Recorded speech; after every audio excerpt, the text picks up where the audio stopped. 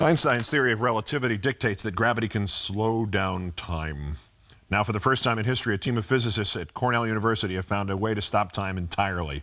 I knew they were going to do this to me, or at least appear to stop time by shaping light, by creating an instant of invisibility. In our first story on the countdown, think of it as scientists erasing a split second of history, rendering an event undetected for a fraction of a second, in this case, 40 trillionths of a second. Want to see it again? In other words, it's an invisibility cloak. It's not a long-lasting invisibility cloak, but it's a start. Hardly enough time to wander the halls of Hogwarts, and it does seem straight out of science fiction, but the phenomenon known as temporal cloaking alters how fast light flows, changing the dimension of time, thereby rendering objects and events invisible. We see events happening as light from them reaches our eyes. Cornell scientists utilized beams of light that move too fast for the human eye to even register, much like my college experience there. In this experiment, as one beam of light moves through a time lens that's thinner than a human hair, scientists shoot out two more beams of light that are shown in red, which travel at different speeds, interrupt the beam, creating an invisible gap in time that our eyes cannot detect, but we can make fake animation for. Alexander Gaeta, the director of Cornell School of Applied and Engineering Physics Department, said of the study, "You kind of create a hole in time when an event takes place. You just don't know that anything ever happened." The study was partly funded by the Defense Advanced Research Project Agency, DARPA. Wasn't there a sitcom? DARPA and Greg? DARPA, a unit of the Pentagon that develops futuristic technology for military purposes. But researchers say a more practical use could include more efficiently streaming data to processors. After all, according to scientists at my alma mater, it would take something that was 18,600 miles long to render that single second invisible, and that's a hell of a long cloak. I'll have that in an extra large. At this point, let's turn to comedian and the always astonishing countdown contributor, Maysoon Zayid. It's good to see you. Good to see you, too. Happy New Year. This co-author of the study, the mad scientist at Cornell, the latest in a series of them. He says that there may be good uses of this technology, but for some reason, people are more interested in the more illicit applications.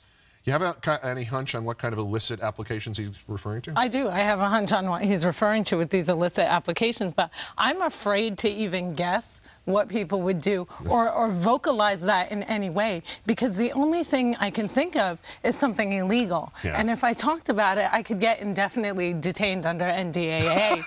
And unless I was in, access of the cloak to throw it over myself and get out there in 1 trillionth of a second, well, it's going down quick. Now you're cutting yourself more time than you need. It's 40 trillionths of a second. Oh my gosh, I don't think I can even get around me in that time. Right.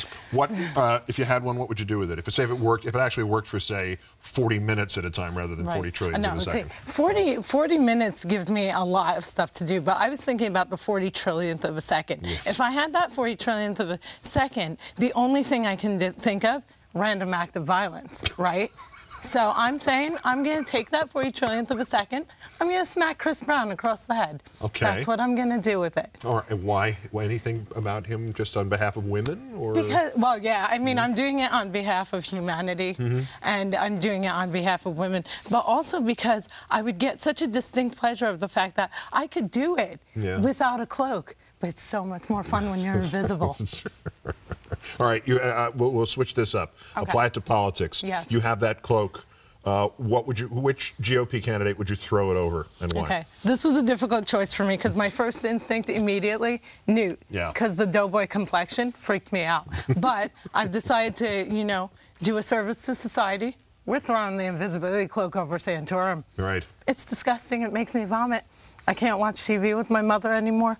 Put the cloak on Santorum. Yeah.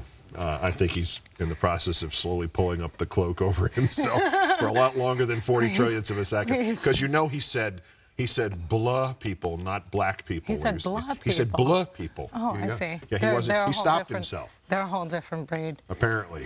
Or at least there are enough of them, whoever they are, there are enough of him for him to make somebody scared of them. Exactly. That's it. And then Michelle Bachmann has gone. We can't even do the invisibility thing with her because she's stepped away. And I say we pour one out for Michelle Bachmann tonight. And by that, I mean a bottle of pills.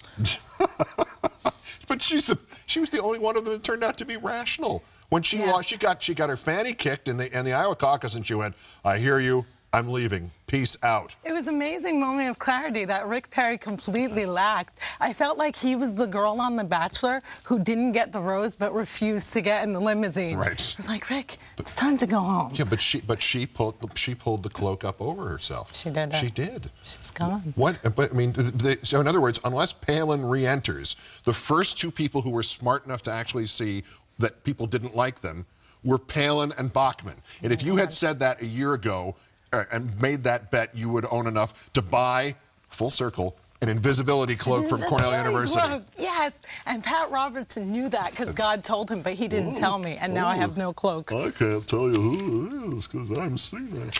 Countdown contributor Maysoon Zayid, it's always a pleasure to have you here, and we'll see you again soon, I hope. Thank you so much. That's Countdown for this, the 362nd day since John Boehner and the Republicans took the House, thus 362 days in which the Republicans have failed to pass a jobs bill of any kind.